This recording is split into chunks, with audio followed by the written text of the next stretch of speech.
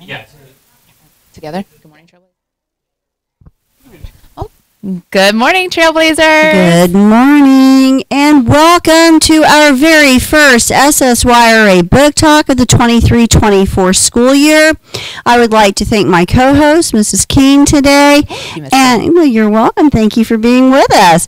And we have our group of students who have read Butter with Butter this year.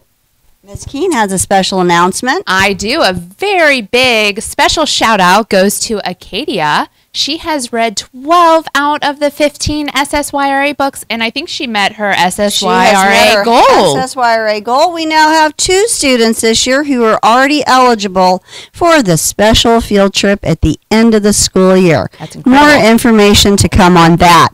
All right, well, let's go ahead and get started. So, we're talking today about Better with Butter by Victoria Piontek. And this is a story about Marvel. She is a 12-year-old girl who suffers with a lot of anxiety. She's afraid of everything from getting food poisoning to going on amusement rides. But when Marvel comes across a group of 8th grade students who are teasing a baby goat, she rescues Butter, and a loving bond immediately forms between the two of them. Oh, it's a really good book if you haven't read it yet. All right, so we're going to go ahead and get started. And good morning, everybody. Thank you for joining us today. I'm going to get you started. I want to first off ask you if you like the book. You're going to give me a thumbs up, thumbs down, or sideways thumb. So, did everybody like the book? All right, so mostly everybody did. Couple of sideways. All right, so in the story, Marvel has a lot of anxiety. I know that as I was reading the story, there were times when I really could feel that anxiety. Did you feel that the author made Marvel's anxiety relatable to you? And if so, raise your hand. All right. Audrey, what was one thing that maybe you thought, when you read it, you thought, oh, I could feel that anxiety? When she froze up on stage, yeah. Anybody else? Okay, Lucy. You want to pass it over to Lucy? Great. I felt her connection with Butter. Good, okay. I definitely feel a connection with my dog. Oh, good, okay. All right, so any other times that you were reading the story and you kind of felt that anxiety rise? Okay, Faith Marie?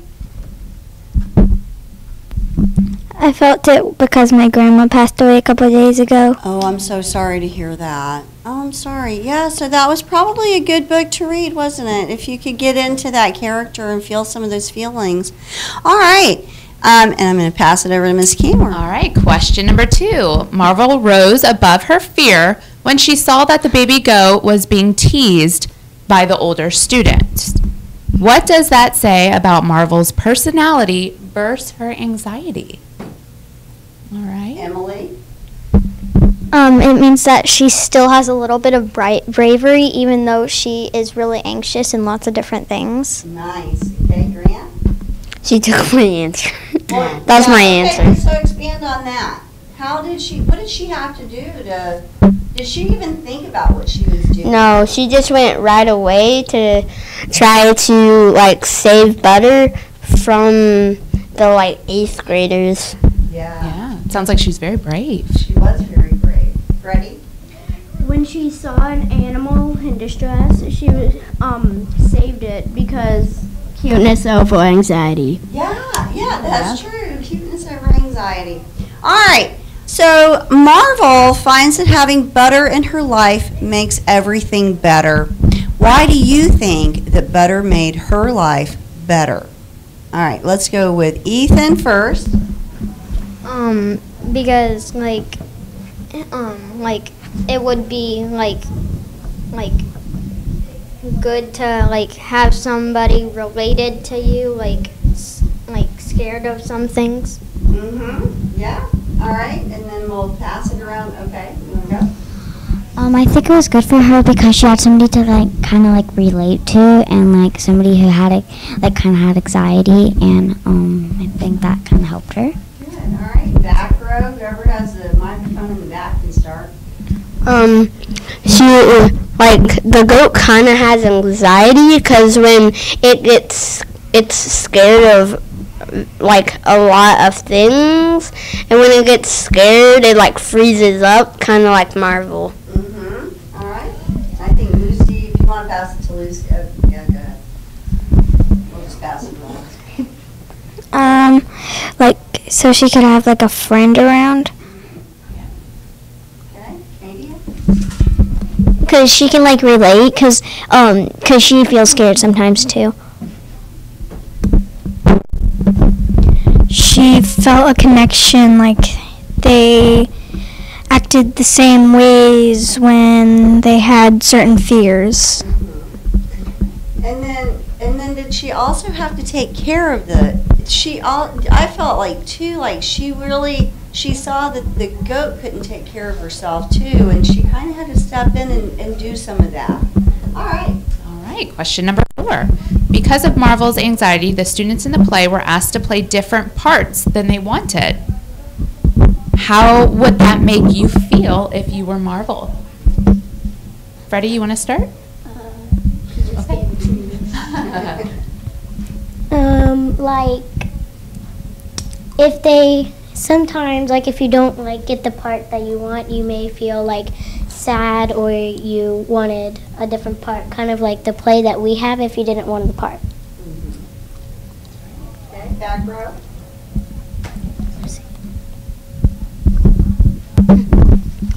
Like if we, like the Christmas play that's coming up for 3rd graders, imagine if you pick like Jingle Bell Rock and you get Sparkle Jolly Twinkle Jinkly, and you don't know the words to that one very much. It could like mess up the whole entire play. Yeah. All right. She probably felt a little angry because like she didn't get the part that she wanted. All right. How about, how did Marvel change from the beginning of the book to the end? At the end of the book, she felt more like content, and she wasn't as afraid because she knew that she had like somebody to help her. Okay, pass it down. At the beginning, she was scared, and when Butter came along, it wiped some of her fears away, and then she got friends, and that killed even more of her anxiety. Like at the beginning, she has like her anxiety, but when she's really scared to like go on the bus to see Butter, she still does it for Butter because that's how much she cares about Butter. That's how much she helps her. Like at the beginning, she was like really scared, and at the end, she felt like more safe with Butter. In the beginning, she had a lot of fears that took over a lot of her time, and it took up a lot of her, and like, yeah. And then in the end, Butter was like, what is it called? A support animal? Butter was like a support animal. Oh yeah, emotional support animal. And then she felt a lot calmer, and she felt like she could do more in the end. And like if you have any friends, that'll make you feel better, because if you were like sad and you didn't want to do anything, and if a friend came over, like Audrey, and if she came over to me and if I was sad, that would make me feel happy. All right, the next question, where are we? Which character do you feel like you can identify with the most? All right, whoever wants to go first. Back row, go ahead. I feel like I can connect with Butter. When I was little, whenever I got scared, I used to run to my mom, like most kids. And I just know how it feels, and it does not feel good. I can relate to Theo the most because I really want to be the villain in most plays. And if I get something like a farm worker, I'll be really sad. I can relate to Butter the most because sometimes I'm nervous and sometimes I feel like I have a little bit of anxiety, so.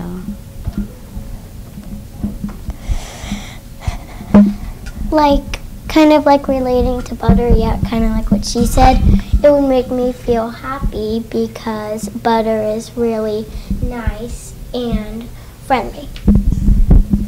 And if I feel like Butter because like sometimes I cough sometimes around like dust and stuff because I'm allergic to it, and like it's kind of like anxiety. It's like Butter. All right. So, would your parents be okay if you brought home a fainting goat? No. No way. If I convince them a lot. My cat would probably ride it.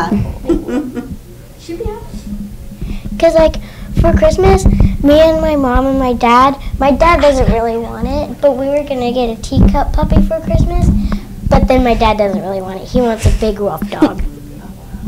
I can understand that. And if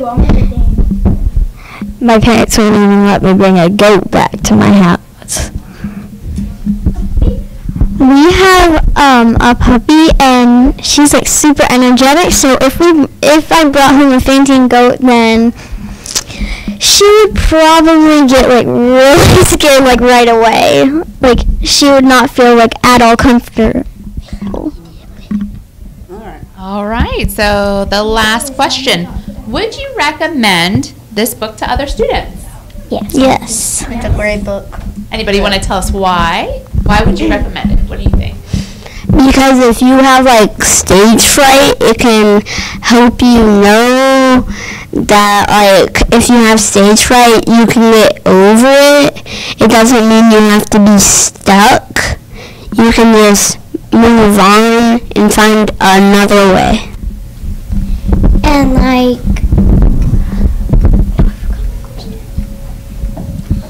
I think I recommend it because it can like help people with their anxiety. Because like it shows like if you like sometimes how ridiculous it can get.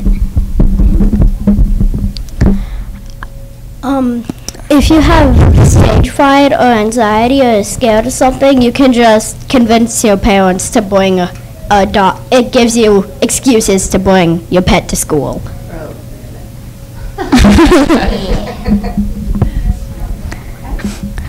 I recommend this book because I found it very heartwarming, and it was just nice to read. I like it because Miss Dillon told me one thing. When I read the book, it made me a little emotional, and when Miss Dillon told me, she was crying when she read the book. Anybody else? One more. When Ashton told me about the book, well, I kind of wanted to read it because I wanted to get it that day when she told me about it, but I couldn't because I went home and checked, and that's just why I read the book checked out. Well, I'm glad it was worth the wait. Well, thank you all so much for joining us today. The book was Better with Butter. Come on down to the Media Center if you haven't read it. Hopefully we'll have a book turned in this afternoon. Our next book talk will be Friday, November the 3rd, and we will be talking about good dogs on a bad day. Have a great day, y'all. Have a great day, everybody. Bye.